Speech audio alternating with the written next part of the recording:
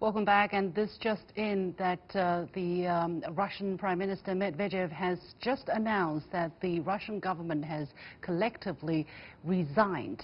We do not have much information at this moment, but we'll bring them to you as soon as more information becomes available. Please follow CGTN for the very latest.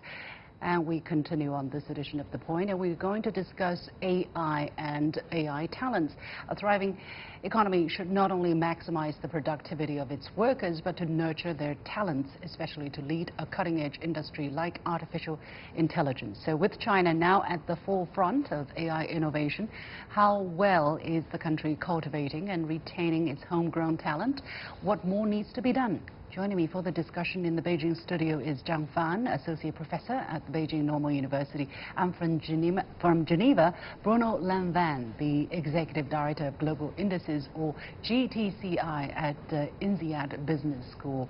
Mr. Lanvin is also co-editor of the annual Global Talent Competitiveness Index, which will soon be releasing its 2020 rankings. Gentlemen, welcome to the show. So let me go to you first, Mr. Lanvin. According to the GTCI, talent is not only a top priority for companies, but for countries and cities, of course.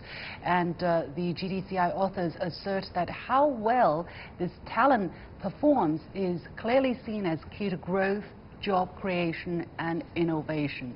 The three main challenges each country faces: how to grow, attract, and retain talent. So, Mr. Lanvin, as co-editor of the index, how are these three qualities, why are these three qualities so crucial today?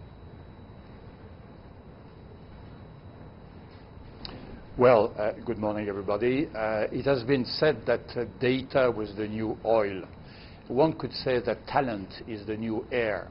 And the combination of data and talent is crucial in AI and in other areas.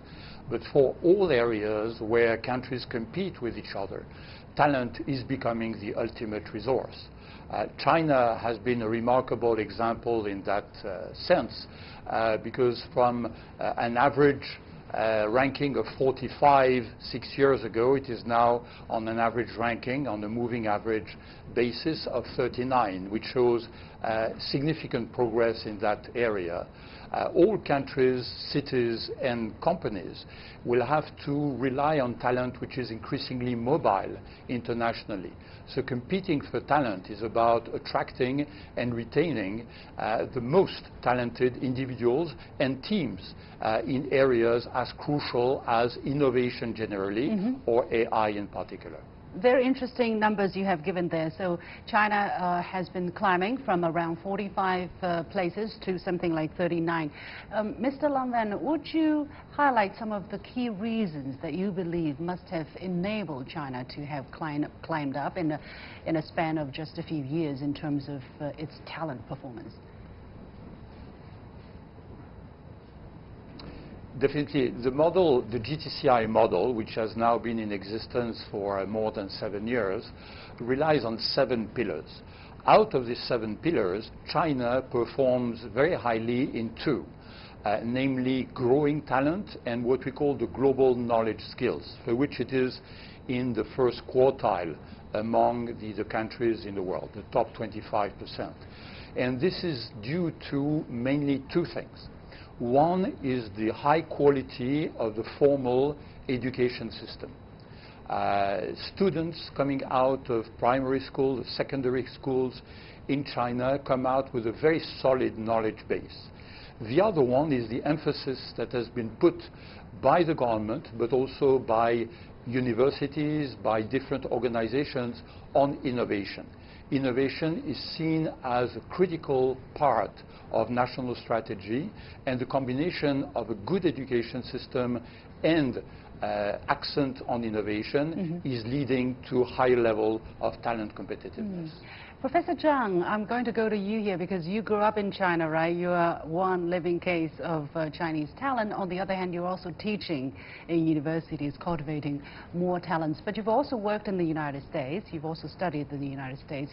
What's your personal experience comparing these two different systems or structures of cultivating talent and attracting talent? So it used to be pretty hard for China to attract talent, because it used to be a really poor country and the US is a really rich country, so the brain drain is definitely that way.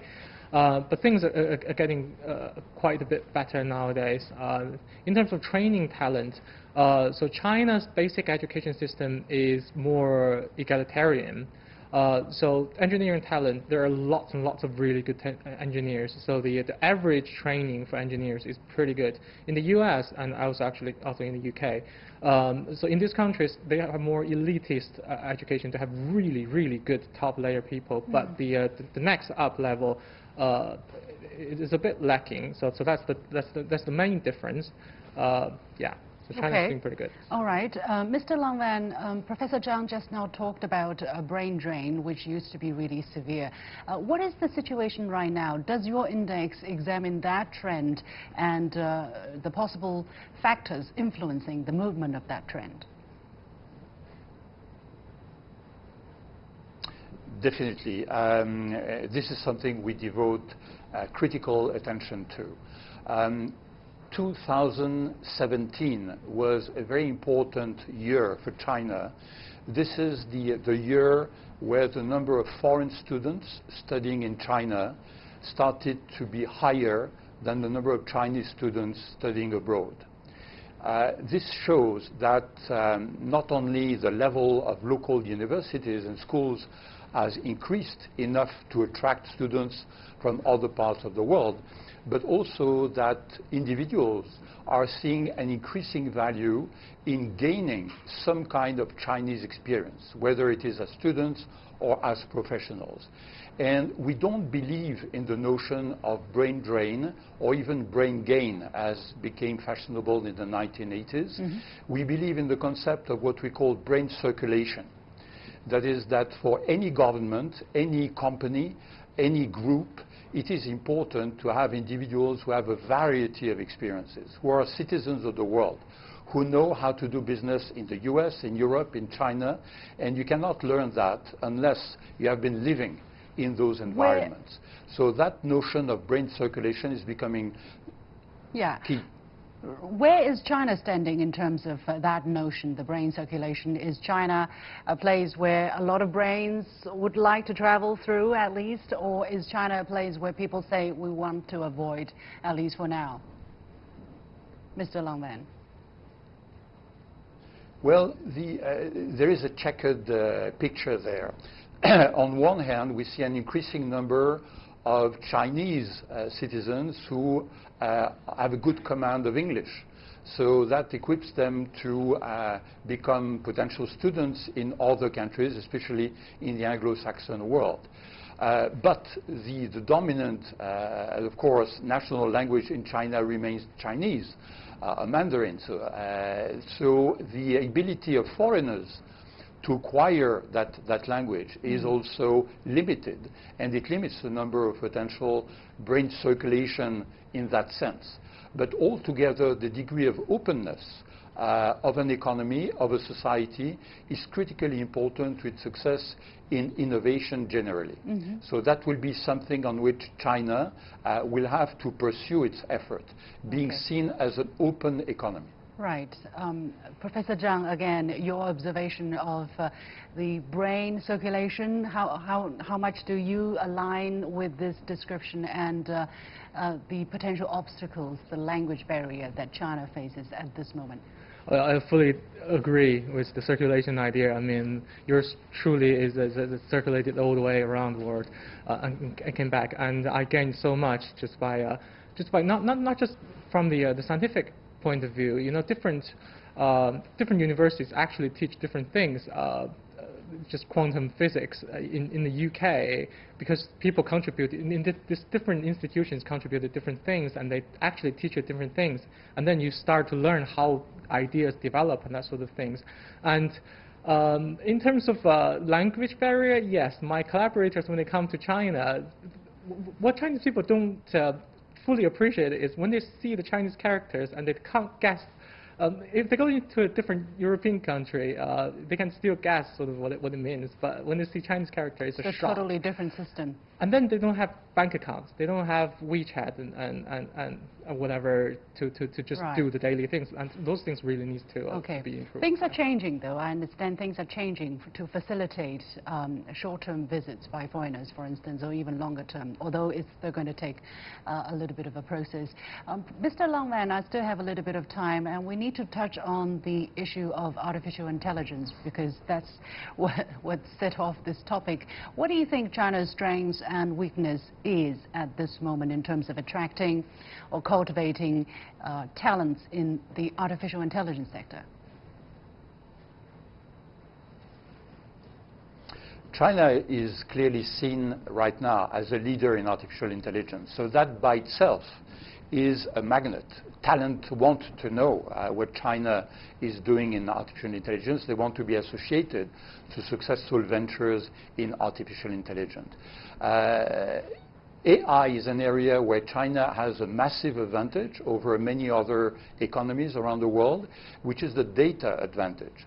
That is the quantity of data collected in China through different means. It can be IoT, it can be different channels, is massive and much higher than what is collected in other parts of the world. So that in itself allows machine learning, it allows AI to feed on itself and to grow. One must keep in mind regarding talent that the talent we're talking about regarding AI is very specific. On one hand, it is high-level talent. On the other hand, it is multifaceted. It is very difficult to imagine today that you would train someone in AI.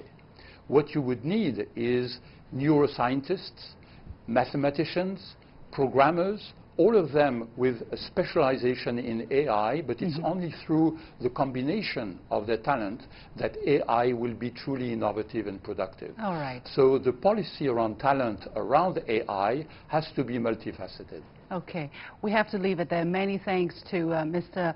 Bruno Lanvin, the Executive Director of the Global Indices of the Global Indices, or GTCI, at INSEAD Business School, joining us from Geneva, and many thanks to Zhang Fan from Beijing Normal University. Once again, the Russian government has resigned, and after President Vladimir Putin proposed a series of constitutional reforms, and Russian news agencies have reported, Prime Minister Dmitry Medvedev said the proposals would make significant changes to the country's balance of power, and so the government in its current form has resigned. Stay with the CGTN for the very latest. You've been watching The Point. Thanks for joining us, and you're always welcome to join us on Facebook and Twitter via the handle The Point with Alex. Thanks for watching. You've got The Point.